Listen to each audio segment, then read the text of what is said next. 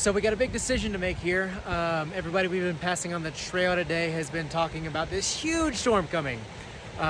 We checked our own Garmin, checked the weather on it, and the forecast shows about 3 inches of rain. Sorry, I blew a mosquito off my nose. We can't get to our original exit point where we were going to resupply before the storm hits, and it would be over some major passes, which would become really dangerous. The rivers are already flooded, and it's just going to flood even worse.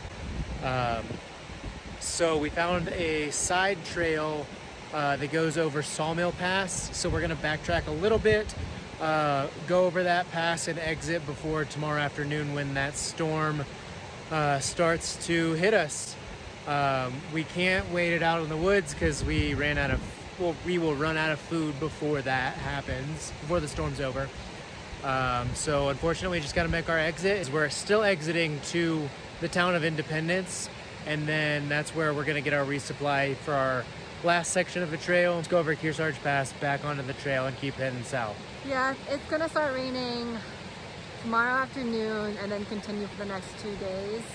It's going to get really cold and really wet. So we would really be thoroughly soaked and freezing, and probably wouldn't be able to get warm at night. Yeah. Which could become really dangerous, especially when you're still a couple days away from civilization. Yeah. Which is a little bit of a bummer, but at the end of the day, it's better to say, hey, we bailed and we were able to finish the last leg between Kearsarge to Whitney than to say, yeah, we got hypothermia and we can't finish it at all. All right, we're at the top of Sawmill Pass. This is our exit point for now. We found out that this storm is actually a hurricane, Hurricane Hillary. So it's a really good thing that we're getting off the trail as soon as we can. It's gonna start up this afternoon, which is about the same time we're gonna be still exiting the trail. So we're gonna be on the desert side of the Sierras. It might just still dump on us, which could be dangerous, a lot of flooding. We were a little bit concerned about this trail coming up because the trail wasn't maintained. The first couple miles were really boggy and hard to follow.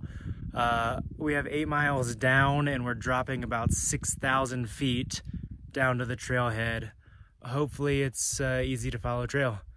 But we did get a shuttle to come pick us up, so we know that there will be a car down there to get us from this very remote trail. Yeah, nobody uses this trail. It's impossible to get a hitch there, so we made sure that we used our satellite phone, reached out to a shuttle driver in the region, and he confirmed that he could pick us up. You know, when nature does its thing, a hurricane goes through, you gotta get out, you gotta make other plans and stay safe. So now we get to see the very deserty eastern side of the Sierras. That'll be fun. We're fully in the desert now. We just survived an 1.5 hour long hailstorm, and we still have several miles down out of Sawmill Pass. So we're getting close, but these storms are getting pretty wild.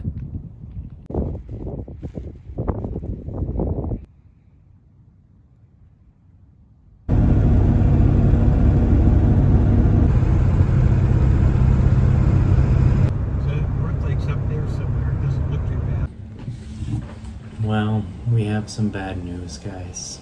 We have to leave the trail and go home. There's like mudslides 2 miles away from us. Forecasted today 20 inches of snow on the passes and the peaks that we gotta go over. We don't have the gear for it. We're not prepared. It's wildly different than the weather we've had so far, so we're just not able to finish the trail with what we have.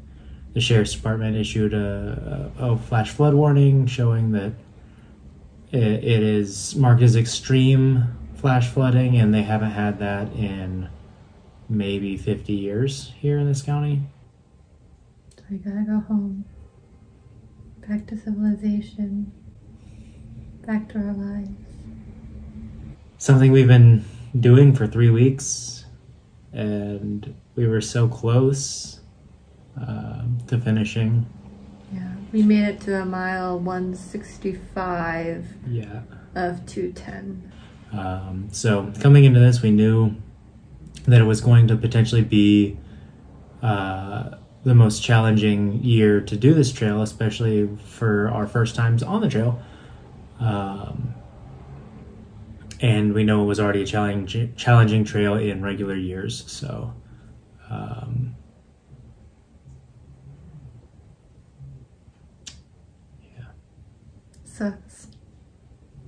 Sucks a lot.